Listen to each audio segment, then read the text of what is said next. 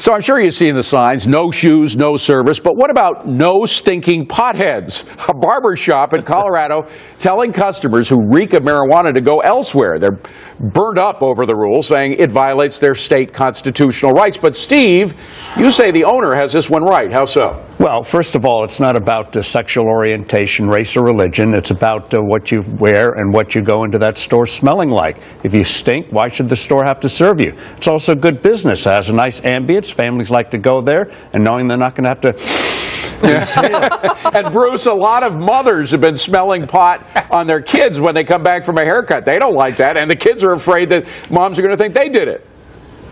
Well, I plead the fifth because I think my mom is a big Fox viewer, but I will say that you could be turning down a big potential business here. So I don't know if it's a good business decision because, you know, you might get a lot of big tipping dope heads coming into your store. I mean, you don't really know what the market of this group is going to be, so you might want to be careful of just how you deal with this growing group of people. I kind of agree with Bruce.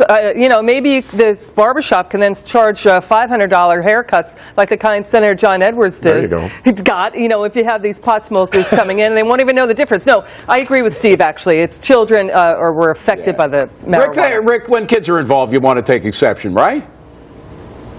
No, you know what? Kids aren't involved. They're not smoking a joint. They're just walking into a place where somebody smells bad. I walk into a lot of places where kids smell bad. That doesn't mean that I shouldn't be allowed to be there. I wonder if these guys ever had a drink and went into a Walmart. Should they have been tossed out because they had a little alcohol in their breath? But Mike Ozanian, I got two words for you and Rick, and that's contact high. I mean, you know, sometimes you can do that. Go ahead, Mike. You got to actually be smoking. Go ahead, Mike. You'll probably end up with two kinds of barbershops. One, like Steve and Elizabeth described, where they don't have the smell of marijuana, and others where they do, but they may actually grow faster. Maybe they'll sell cupcakes, Oreos, who knows? For the munchies. You have 10 seconds, John. Go ahead.